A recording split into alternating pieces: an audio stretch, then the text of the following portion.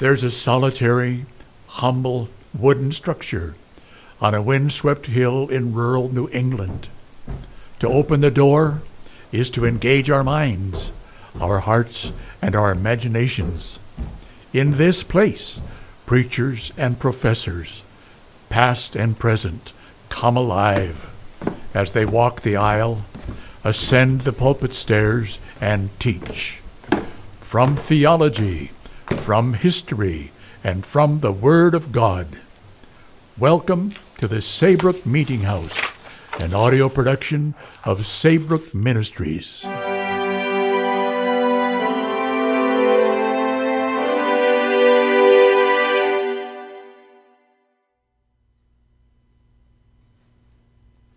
Alexander White on Gideon. We are not told to whom we are indebted for the book of the Judges. But whoever he was a master of the pen, and the story of Gideon is his masterpiece. A powerfully built, middle-aged man of Manasseh is busy beating out a few blasted ears of corn in a secret winepress. He beats the sheaves softly, lest the sound of his staff should tell the Midianites where the wheat is. He stops his work to dry his face and to wet his lips. But all the water in the well would not put out the fire that is in his eye. For the fire that is in his eye is the hot heart rising to heaven against the oppressors of his people. The Lord is with thee. The angel of the Lord appeared at that moment and said to Gideon, For thou art a mighty man of valor. Gideon thought that the angel of the Lord was mocking at him in so speaking. The Lord with me, and I have not meal enough to make my children supper?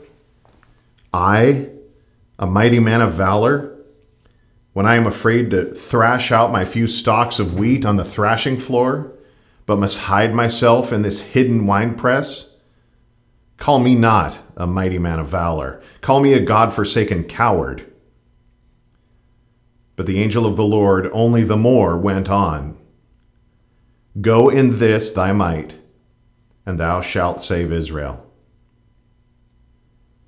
No sooner had the angel of the Lord taken his departure than Gideon threw down his staff and went into the house where his mother sat mourning day and night for the loss of her sons slain at Tabor, each one resembling the son of a king.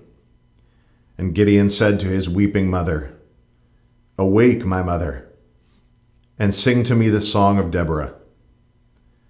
And while she only the more sat and wept, her son took out and whetted his sword and sharpened his axe. Sing to me, he said, how Deborah and Barak arose and delivered Israel. Sing to me, ye daughters of Joash, of how the stars in their courses fought against Sisera. Night fell, and at midnight, behold, 10 men, and each man with a pitcher and a lamp in it in his left hand, and with his axe in his right hand, stole out of his house and met Gideon. Their meeting was beside the altar of Baal and in the grove of Baal, which was built and planted in Joash's high place. For how could Joash's son think to cast out a single Midianite as long as that unclean altar and those unclean trees stood beside his father's house? He could not. But at every blow of Gideon's swift axe, new strength came into his arm. At every tree that fell before his axe, his courage rose. And the light of God's countenance returned already to Israel in every star that shone down through the opening spaces in the grove of Baal. Why is your life in such bondage and fear and famine tonight? Why have you not been fed today and every day with the finest of the wheat? Why are you not satisfied every day with honey out of the rock? Arise in this thy might, and the Lord will make of thee also a mighty man of valor. Be sure of this, that thy sure way to deliverance and peace and plenty lies for thee also through that leveled grove and over that prostrate altar. The dearest idol I have known, whate'er that idol be, help me to tear it from thy throne and worship only thee. The worshippers of Baal never neglected their morning devotions. Early will I seek thee, they could say to their God, with truth and a good conscience. And thus it was that before Joash was up that morning, the men of the city were gathered already round his door, shouting and demanding, and saying, Bring out thy son Gideon, that he may die, because he hath cast down the altar of Baal, and because he hath cut down the grove of Baal. Many men who have not the courage to do a righteous deed themselves have the sense and the grace to be glad when other men do it.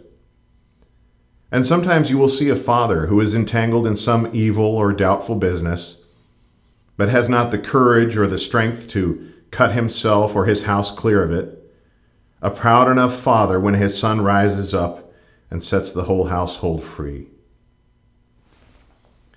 A vein of true humor ran in the Joash blood.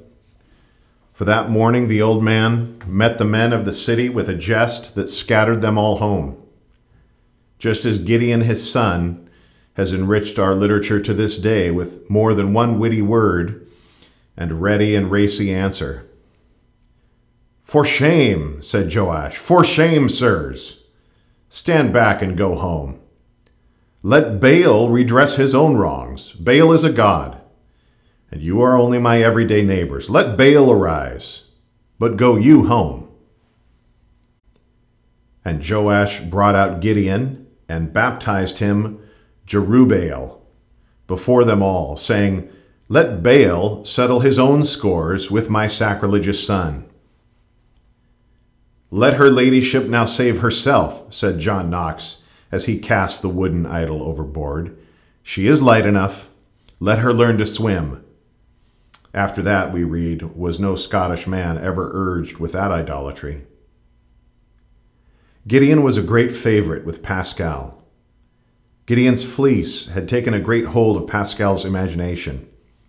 You all know the fine story of Gideon's fleece. Gideon was a humble-minded man. Not Moses himself was a more humble-minded man than Gideon was, or more unwilling to come out and be a great man before Israel. O my Lord, wherewith shall I save Israel? Behold, my family is poor in Manasseh, and I am the least in my father's house. But had Gideon not been poor in Manasseh, and the least in his father's house, God would have gone elsewhere for a leader to deliver Israel. And this is always the way of the Lord with men who are to do a great work for him and for his people. To that man will I look, saith the Lord, even to him that is poor and of a contrite spirit, and who trembleth at my word. And God said to Gideon, What sign shall I show thee, to assure and to confirm thee that thou art he who shall deliver Israel? And the quaint fancy of Gideon fell on a sheep's fleece, now wet and now dry, when all around it was now dry and now wet.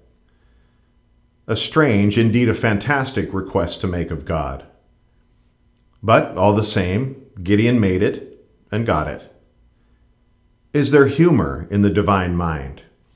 Asked one of his congenial students at Dr. Duncan, instancing at the same time what looked to him like some examples of something not unlike humor, both in creation and in providence.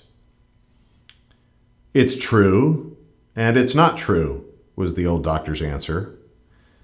And God did so that night.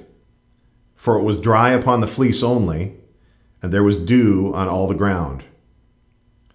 You have the whole story from a pen that ennobles and idealizes all that it touches. But you may not have read this edition from another pen, that Gideon's mother took that so versatile fleece of his and cut it out and sewed it up with her own hands into a soldier's mantle for her elect son. a mantle which he wore under his armor, and next to his heart in all his after battles. And his men always witnessed that Gideon with his fleece on was full of hope when they were full of despair.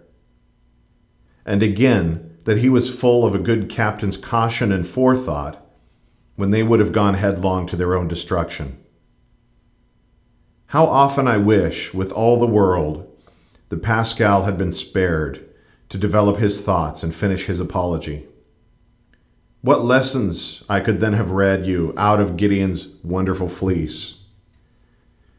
Pascal must have had something great in his mind about Gideon, for we see him taking down Gideon's name in his notebook again and again. But, as we know, Pascal did not live to digest his rich notebook into the great book of his life. But it is time to come to Gideon's 300 Ironsides, so to call them. Not a man of Colonel Cromwell's soldiers swears but he pays 12 pence. No drinking, no disorders, no plundering, no impiety permitted. They were men that had the fear of God in them, and that made them put away all other fear. Truly they were never beaten at all, boasted their colonel. My troops increase, he wrote to his friend, Oliver St. John. I have a lovely company. You would respect them did you know them. They are no Anabaptists. They are honest, sober Christian men, and they expect to be used like men. The result was I raised such men as had the fear of God before them, such men as made conscience of what they did. And from that day forward, they were never beaten. But wherever they were engaged against the enemy, they beat continually. And truly this is matter of praise to God, and it hath some instruction in it. You see then what an Ironside was. An Ironside was a soldier whose whole soul was ribbed and plated all round with sound morals and true religion. Colonel Cromwell's Ironsides were that, and so were Judge Gideon's. And Gideon's 300 has still some instruction in it, as Cromwell says. And one of these instructions is this, that 300 good and true men are far better for a great campaign of truth and righteousness than 10,000 men swept together by chance conscription or picked up for a shilling a head in a public house. The men are too many, said the Lord to Gideon. And the Lord took one of Gideon's own original and characteristic ways of weeding out that army of deliverance. The day was hot, and the 10,000 came to a river on their march. Their fathers in leaving Egypt had eaten their last supper without taking off their hats or their shoes. They ate that memorable supper standing, with a piece of the Passover lamb in one hand and with their staff in the other.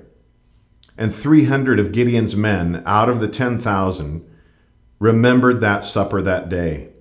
And they swore to themselves and to one another that they would not sit down to eat bread at a table, nor so much as lie down to drink water out of a river, so long as there was a single Midianite left alive in the land. And thus it was that without even taking off their helmets, the 300 wet their lips out of the hollow of their hand and were back again that moment in their unbroken ranks. As for Gideon, the dew glistening on his mother's mantle was water enough for him that day. Alexander, being parched with thirst in the desert, took the helmet full of water, but perceiving that the men of arms that were about him did thrust out their necks to look upon this water, he gave it back again unto them that had given it unto him, and thanked them, but drank none of it. For, said he, if I drink alone, all these men here will faint. And what wonder if his men began to spur their horses, saying that they were not weary nor athirst, nor did think themselves mortal as long as they had such a king. And all the best work and all the best warfare of the world is done still as it was done in Manasseh and in Macedonia. It is done by those men who are more intent on their work than on their wages, who think more about their armor than about their rations, who eat less that they may work more, and who lap up a mouthful and lose not a moment as they dash on to meet the enemy. But time would fail me to tell you all about Gideon, all about his battles and all about his victories, about how he behaved himself in battle, about how he bore himself in victory. Like the Ironsides of England, the Ironsides of Israel said to their captain, "Rule thou over us, for thou hast delivered us from the hand of Midian." But Gideon said, "I will not rule over you, neither shall my son rule over you. The Lord only shall rule over you." And had Gideon only stopped there, what a noble name and what a blameless name Gideon's name would have been to us to this day. But the gray-haired saint may fail at last, the surest guide a wanderer prove. Death only binds us fast to the bright shore of love. I have seen the thorn frown rudely all the winter long, and after bear the rose upon its top, and bark that all the way across the sea ran straight and speedy, perish at the last, even in the haven's mouth. And Gideon was that gray-haired saint, that sure guide. He was that straight and speedy bark. "Rule thou over us," said all the soldiers and all the people. And Gideon said unto them, "I will not rule over you, but," he went on, and as he went on, the devil entered into Gideon, and he went on, "I would desire a request of you, that you would give me every man the earrings of his prey." And Gideon made an ephod of the earrings, and put it in his city, even in Ophrah. And all Israel went a-whoring after it, which thing became a snare to Gideon and to all his house. It must have been the very devil himself. There is no other way of accounting for this terrible catastrophe. The devil has seldom since his first success had such another success over God and God's servants as he had in Gideon's awful fall. For Gideon, when he died, and long before he died, left Israel very much where he had found her when he cut down his father's unclean grove and overthrew his father's lewd altar. Gideon left Israel under the heel of her oppressors. Or if not that just yet, then fast and sure on the way to that. Gideon's great mistake, Gideon's great crime, Gideon's great sin, and Satan's great triumph over Gideon all arose out of this, that all through his magnificent life of service, in Paul's words, the law of Moses, the law of God, had never entered Gideon's heart. In Paul's words again, Gideon did not know what sin was. He knew suffering in plenty.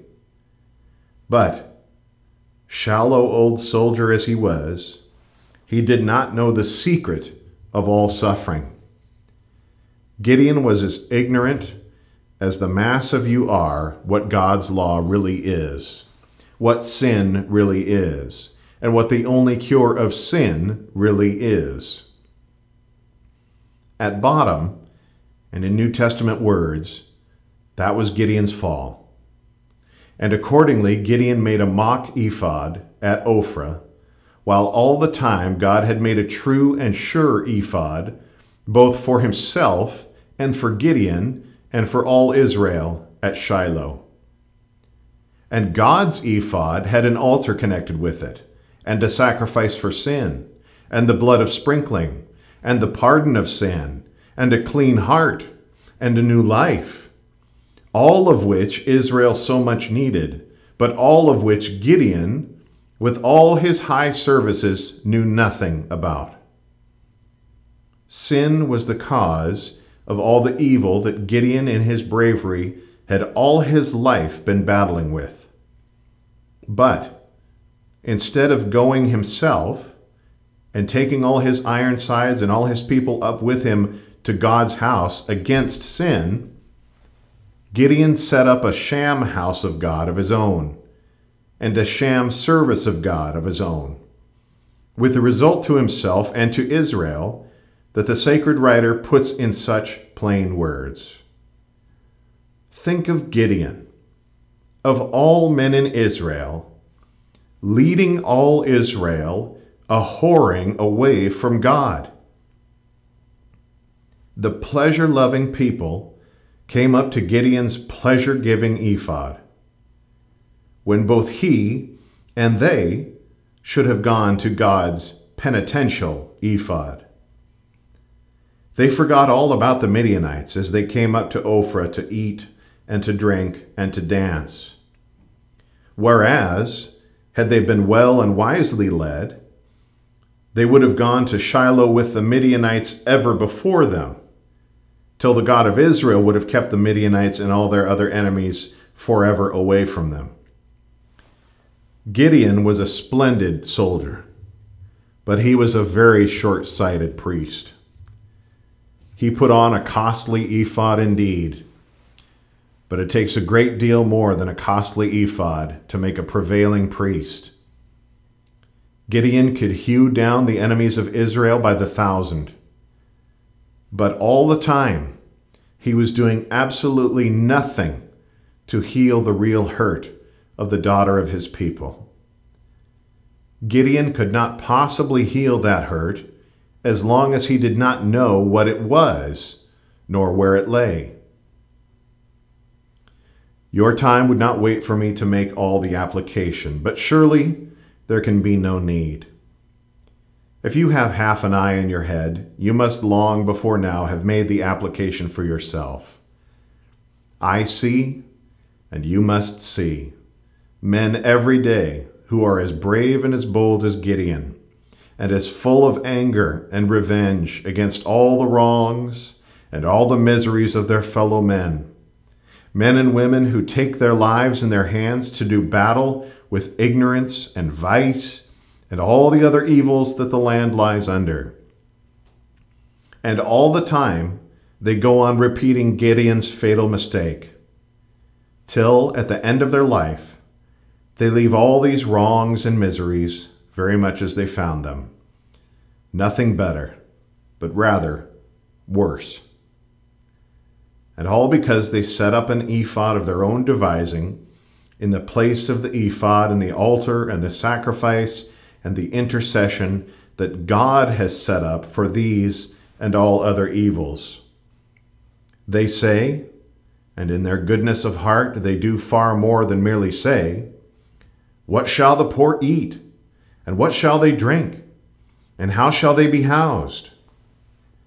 At great cost to themselves, they put better houses for the working classes, and places of refreshment and amusement, and reading rooms, and libraries, and baths, and open spaces, and secular schools, and still more secular churches, and the room of the cross, and the church, and the gospel of Jesus Christ. And they complain that the Midianites do not remove, but come back faster than they can chase them out. But, as Joash or Gideon might have said in one of their humorous moments, all these things are so many apothecary's pills to protect a man from the earthquake. Only there is much more fitness and sense and likelihood in the mountebank's prescription than there is in all your costly but unchristian ephods. Either the cross of Christ was an excess and a superfluity, or your expensive but maladroit nostrums for sin are an insult to him and to his cross. It only remains to say that from that day on which Gideon put on his ephod of earrings, his mantle which his mother made ceased to move on his bosom and to speak to his heart.